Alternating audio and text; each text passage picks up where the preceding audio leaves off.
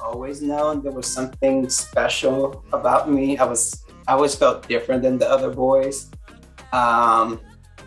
I can go back and even remember elementary school, but I think I started to piece the puzzle together when I hit 7th or 8th grade. That's when I started to realize, I like boys. That's what's different. So then, it took me a second to realize that, and I was generally okay with this. It wasn't like an internal struggle trying to come to terms with it. I think of what caused the turmoil was more of, how do I tell people, how do I come out? And that took a little bit to figure out.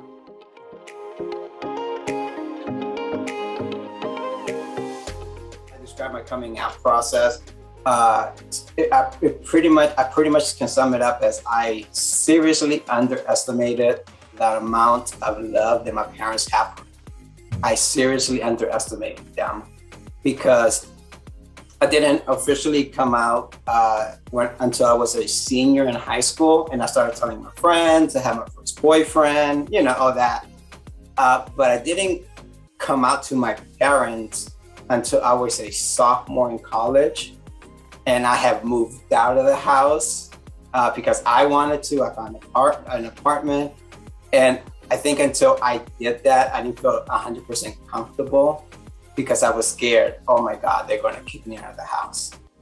Oh my God, they're gonna not love me anymore. So I wanted to have that safety net kind of in the background. So if they did say, get out of the house, I can easily just walk away and say, well, I don't live here, so. I came out to my younger sister first because we were like 2 years apart, so we're close. And like, she didn't even think anything of it. She was like, thank you for telling me. And it was like nothing. But then when, fast forward 2 years when I had moved out and I was in college, I then came out to my mother.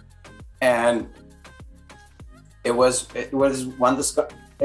happened in her bedroom, and I was just sitting there, and the words couldn't come out of my mouth.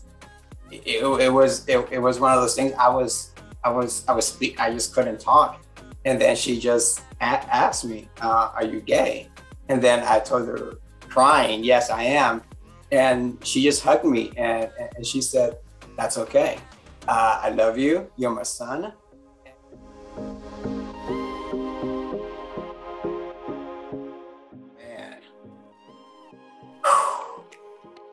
Well, a 15-year-old me was wound up real tight.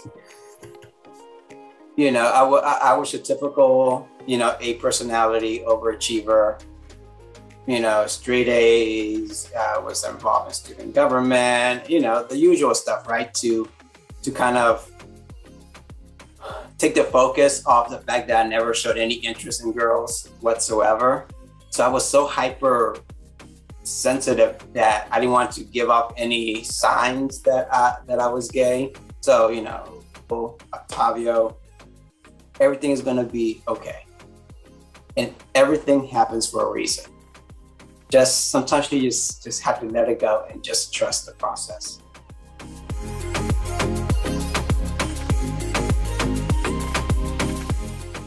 One little bit of advice is, just like when I was young, you have to really stop and just look behind you, because there's a lot of people that did this work before you did in a much different environment.